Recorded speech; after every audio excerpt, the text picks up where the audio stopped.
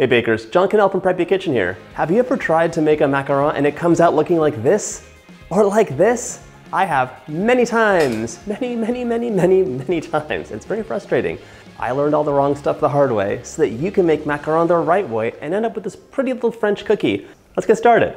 First off, let's talk about the eggs. This is a huge deal and there's a lot of opinions, but I think the best practice is to measure out your egg whites and put them in a bowl the day before you want to do this. Cover it with plastic wrap, poke big holes in it, and basically the egg whites will dehydrate just a little bit. You want to get rid of some of the water. Is this necessary? No, you don't have to do it, but with these finicky little beasts, you don't want to take any chances. Like you want to dot every I, cross every T. So I measured out 100 grams of egg whites yesterday, covered them, put them in the fridge overnight, and then let them come back to room temperature this morning. 100 grams of egg whites is kind of like a random thing to say for most of us in America, especially America. But it's precise for a reason. These cookies need precise ratios, and you can't just say like, oh, about 3 egg whites or about 2 egg whites. You kind of have to measure it out. So a scale is gonna be a best practice, okay? But you know, about 3 eggs-ish if you don't have a scale. I'm setting this aside. Now it's time to talk about the dry ingredients. I'm gonna measure out 130 grams of confectioner sugar, 130, and 140 grams of almond flour. Don't believe any of the labels. I know there's like a lot of good brands of almond flour, but they all say like super fine almond flour or like, you know, fine almond flour. And if you just trust them and dump it in, it's not gonna happen. Yes, it's fine, but it needs to be like pulverized fine. So let's zero out the scale again. 140 grams, please. I say 140 grams, but I'm compensating because after you sift this stuff out, you're gonna be throwing away a couple grams of the big stuff. I measured it for you, knowing there would be some loss. We're gonna sift this out into a bowl. I'm excited because today I get to use some of my copper stuff for a reason, because copper is actually good for whisking up egg whites, and I'm gonna do part of this by hand. I didn't do any swimming yesterday because I know I need all my strength for these macarons today. Just patiently sift it out. Don't try and grind things through. Just discard the big pieces because you're actually gonna be doing this a few times. If you have giant lumps like this, go ahead and break them up, that's fine. But your goal is to get the small stuff, not to force the big stuff through your sieve. And you can see right here, look at all this nonsense. Most of you know that you would have to do this as a first step. But I've been reading tons and tons and tons of recipes, and they all are so different. It's crazy. Okay, so you can see I have a lot of, it's like prospecting for gold here, except this is the trash. You're the chef. And here I have a bunch of almonds. Let me actually weigh this out so you can see how much I'm throwing away. 8 grams. Into the trash or your smoothie, whichever one you want. Now we're gonna transfer this into a food processor and whiz the heck out of it. Quiet bitch. All right, just whiz it. Don't make almond butter, but you wanna really like grind the heck out of it. Don't put your fingers in here, ever. And I like to give it a nice shake. Because the super fine stuff goes to the bottom and the top stays a little bit kind of like ruddy. That was a nice start. My blade out carefully. We're gonna sift it again. The golden lining, silver lining? Yeah. The silver lining of this whole process is even if you screw up, and your cookies aren't picture perfect, which I'm gonna tell you is likely, especially if it's your first time, they still taste delicious. It was kind of galling through this process because I would just be like making batch after batch after batch with these like various imperfections, like they were cracked, they were flat, the feet were fine, but they were angled out a bit too much. Some of them were hollow. Some of them didn't have like surface imperfections. Not usable for this video. This is like draft 20, but they were all delicious. I love the snacks. So we're sifting it out again. And here you can see there's a lot less stuff inside. It's all nice and powdery now, except for some of the big pieces. When I do this, I'm just breaking up some of the boulders because they got mushed up in the food processor. I'm not forcing out these big grains here. I'm gonna do this one more time, but we'll do it real quick. Do you think I'm crazy for doing this? You wouldn't, if you know what I've been through. Last sift. The sifting part is totally the easy part. The things that will take you all the way left in like 2 seconds flat are the meringue consistency and the macaronage, which is the mixing of the wet and dry ingredients. The macaronage, that's not so bad. The meringue, I had no idea. I can't wait to show you. If you've had some crazy looking macarons happen, let me know in the comments. Tell me what you think went wrong. I am all ears. It's kind of nice to commiserate about some things that went wrong. Okay, a couple lumps left over. Those get tossed away, and now my dry ingredients will get set aside for later. Now for the egg whites. First off, clean those bowls. Remember, we're dotting all of our I's and crossing our T's. I'm adding a splash of vinegar, white vinegar, and I'm just going to move it around. This glass bowl is totally clean. This one has a little bit of almond stuff in it. We just need to remove any trace fats. You want that meringue to be perfect. This copper bowl will get used at the end of the meringue making. It's totally optional, but I found you really want to have a nice control that you can't get very easily from your electric mixer. You kind of have to like feel it. Feel the egg whites. I have my piping bag fitted with a number 12, like a little round tip.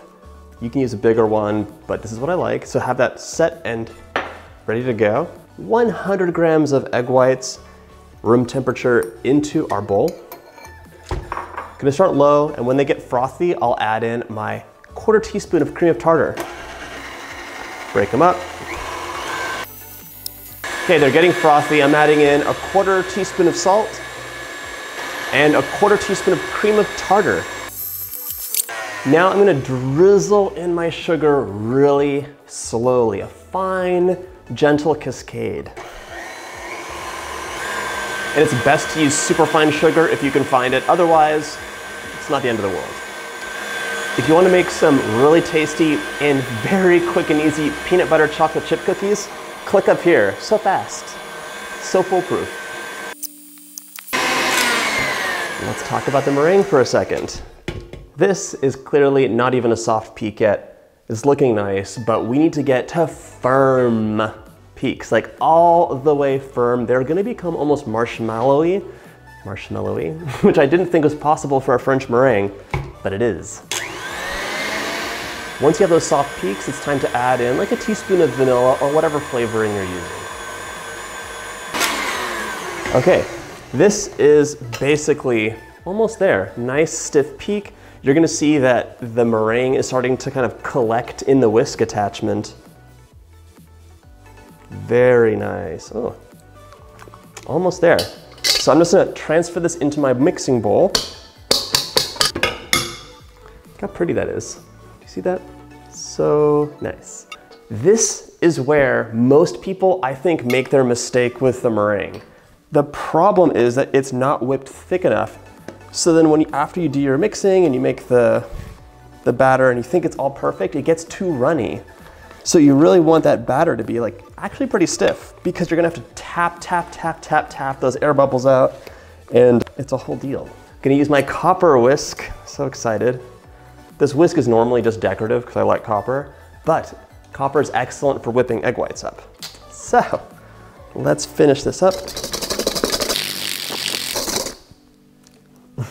There we go. That's about right. Do you see how pretty this is? Like, this seems like it's an Italian meringue almost.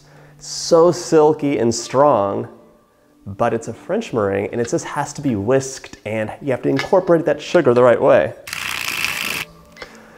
Okay. You can know that your meringue is done when you turn the bowl upside down and nothing comes out. And you see these really, really stiff peaks.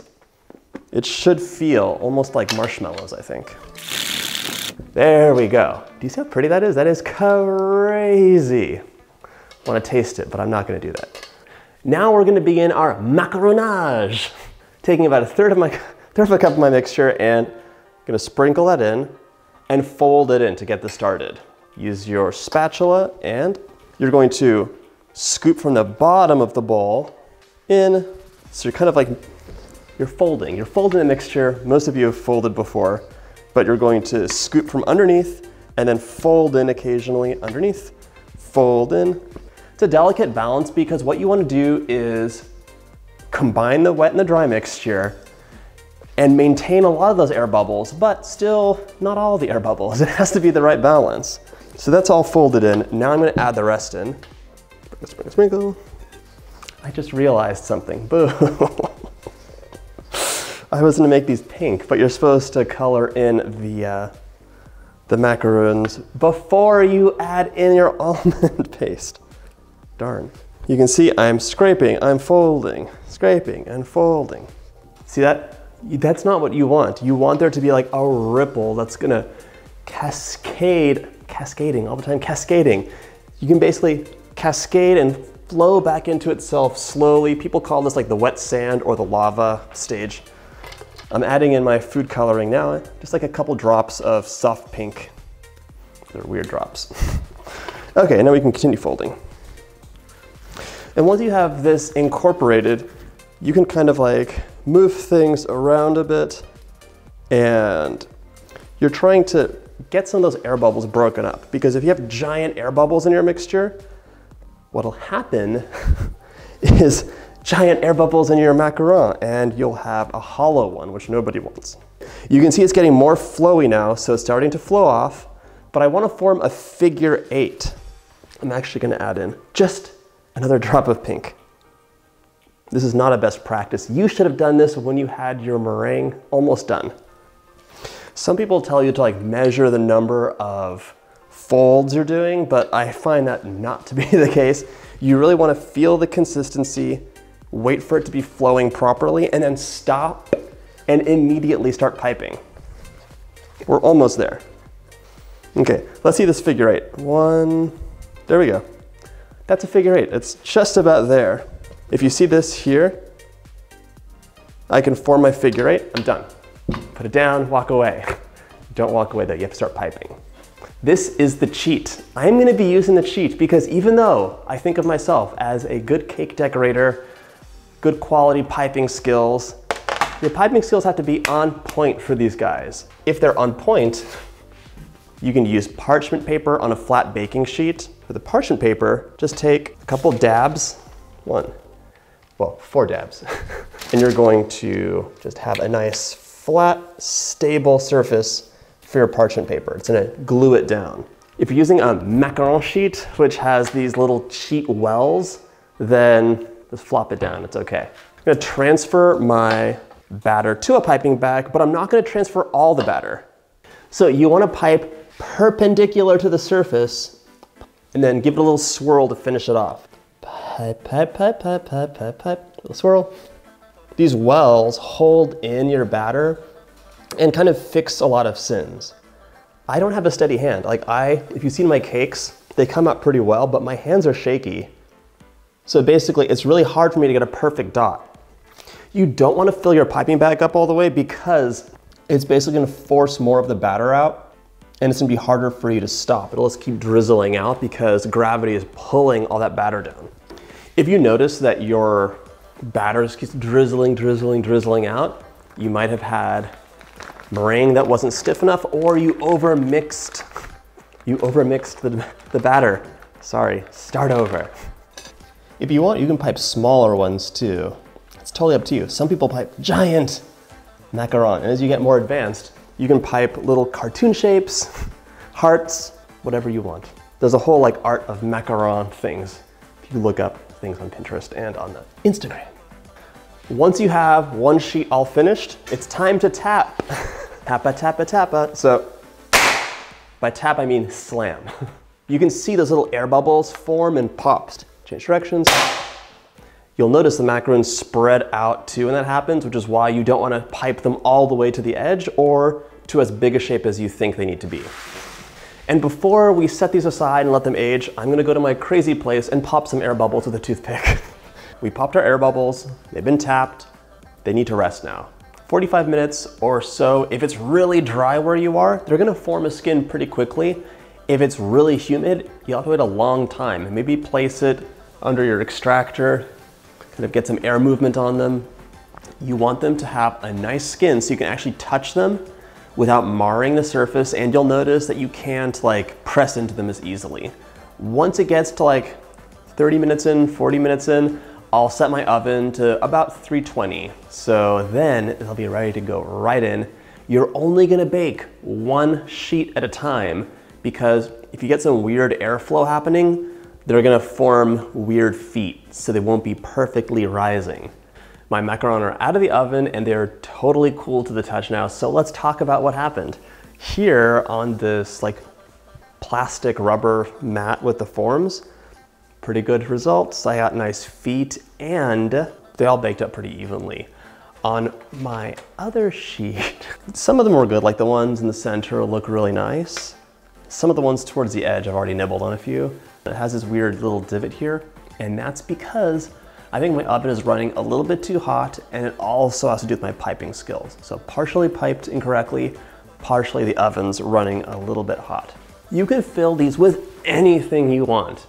A whipped ganache, a regular old American buttercream, a little dot of jam. The world is your oyster. For me, I love, like beyond love, a beautiful French buttercream.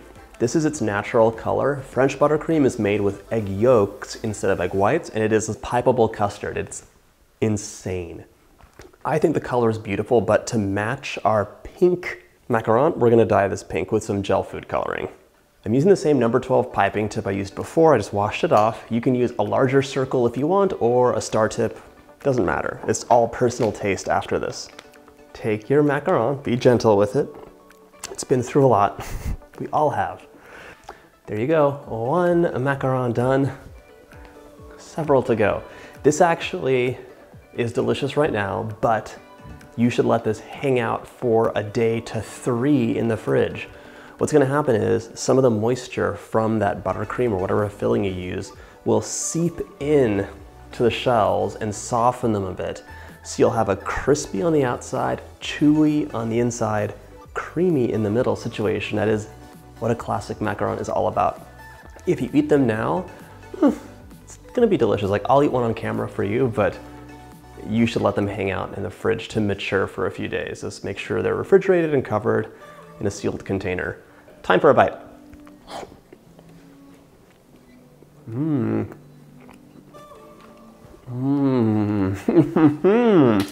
They haven't even matured yet, but they are like nice and chewy on the outside. They had a nice little crunch on the outside, and the creamy French buttercream, oh my God. If you like this video and you have a bunch of egg yolks left over after making this egg white based cookie, make my French buttercream. Here's the full how-to video. Click on it, you will fall hard in love with it. For something a little bit different, how about my German chocolate cake? It's chocolate, moist, tender cake with all that coconut dreamy frosting. If you like this video, hit that like button and subscribe. See you soon.